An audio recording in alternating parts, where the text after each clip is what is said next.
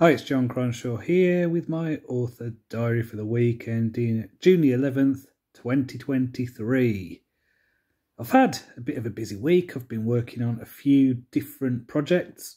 So I've been working on Ravenglass Legends Book 1, getting quite deep now into the redrafting of the second point of view of that. So I'm hoping to have that done, don't know, maybe next week, something like that, at least 2 weeks at most, I think. So it's nearly there. I am working on, I suppose, what you'd call the kind of climactic scenes of that story. Also, I have set up a Substack. So this is, I don't know what you'd call it. It's almost like a blog and a bit of a, what would you call it, like a subscription thing. Also a bit like a newsletter. So what I'm going to use this for is I've got another project that I have outlined this week.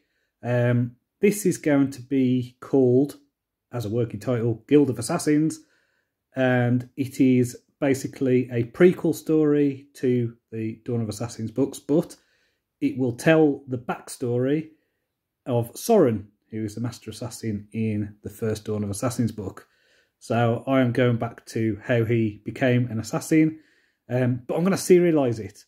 So I'm going to put out a chapter a week on this Substack, and it's going to be rough and ready. It's going to be in a, early draft state. So the scenes might not exist in the final book, but what I want to do is put one of these out a week. It'll keep the momentum going with the story.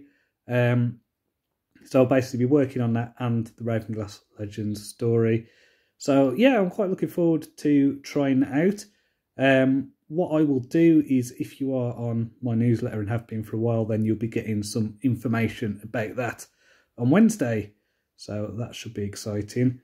Yeah, I'm looking forward to trying out this new thing anyway, and also having a way for readers to kind of see a story evolving as I do it, and they'll probably get access to a lot of things that will not end up in the book, because I'll write a first chapter, something like that. I tend often to completely delete my first chapters, or at least the first scene, something like that, big chunks, just to kind of get you in the middle of an opening scene where there's a lot going on, a lot of a thing to just kind of drop you into the world, drop you into the adventure. And sometimes I have to write into that. So I'll get a feeling for the characters, get a feeling for the world. And then, yeah. So that just ends up, on the cutting room floor, basically. So this will be something that readers will get to see. And yeah, I don't know. It's an experiment, because I like the idea of getting feedback, getting comments as I go. I've got that in a kind of bigger way with Ravenglass Chronicles, because, it was releasing these novellas, like every month, every 6 weeks, something like that. And then getting the feedback and reviews from those as I was going on. So that allowed me to think about the story. And yeah, so this is just another way for me to write a single story. Don't know whether it'll be a series, a standalone, anything like that. I've just been really intrigued by this Soren character. And I've written, I think, four or five maybe short stories with this character, and obviously the first Dawn of Assassins book. But I want to do a full-length standalone novel, at least a standalone, and then see what happens. But yeah, it's just this kind of backstory that I've had in my mind for a while that I want to get out of my head. Also, I don't want to put Ravenglass Legends aside, because then I'll just end up juggling too many projects. So what I'm thinking is I work on this project 1 day a week and the Substack stuff, and then the rest of the week will be focused on the Ravenglass Legends stuff until that series is done. So yeah, that is going well anyway. So in terms of reading this week, I'm currently reading a book called, or is it History's 9 Most Insane Rulers? So that is interesting. Yeah, enjoying that. Also watching a documentary on Netflix about the Roman Empire called The Roman Empire, which is narrated by Sean Bean. So yeah, enjoying that. Yeah, it's a bit cheesy, but it's all story fuel. I enjoyed watching the first episode about Marcus Aurelius and all that good stuff. What else? Yeah, and I've been watching a program with my wife called Killing Eve, which is about a female assassin, and it is really dark, really good characterization.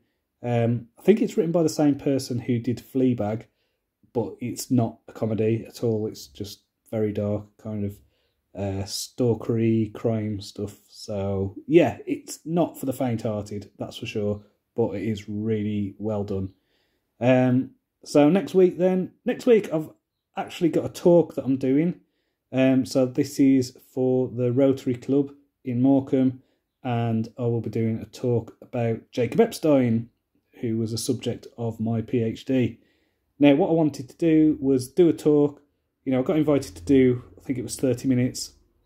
And I basically wanted to do something that I know inside out, where I don't have to spend too much time preparing. I mean, obviously I'm going to do slides and have a, kind of plot out what I'm going to say.